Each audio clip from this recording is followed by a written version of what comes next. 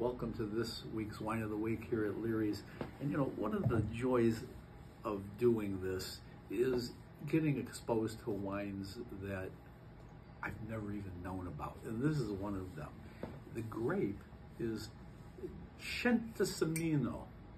I personally have never heard of it before, and it's really exciting to know that there's wines out there that I have never tasted.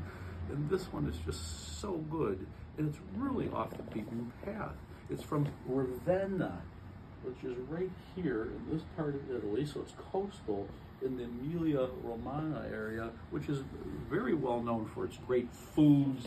There's Modena right in the middle of it for the balsamics, but not so much wines. We don't get too many wines from this area, and so this is a special treat. Love the color. It's this dark kind of ruby red, and the aromas and flavors are much more along the floral spectrum rather than the fruit spectrum, which is also so interesting.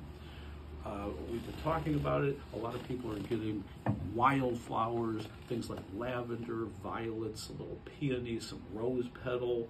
Somebody was talking about it. It's like running through a wildflower field.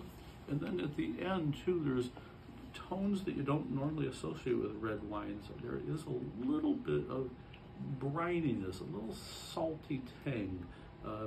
Somebody said a little bit of iodine, something like you'd get in a fresh piece of seafood. And I think this would actually be a red that would go really, really well with seafood, kind of like on this magazine cover, maybe a clam dish, something like that. So it's very exciting.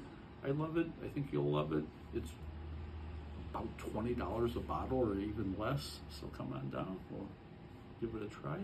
Till next time, Sante.